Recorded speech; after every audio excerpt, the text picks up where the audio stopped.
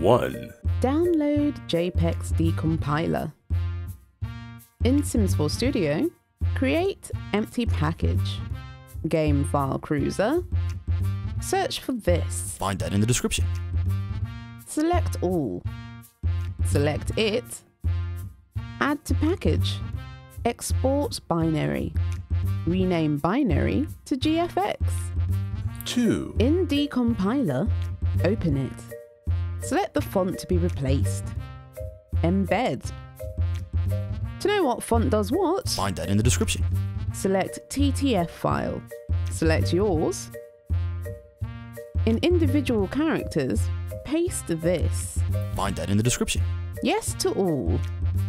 Repeat for all desired font changes. Rename GFX to binary. Import. Done.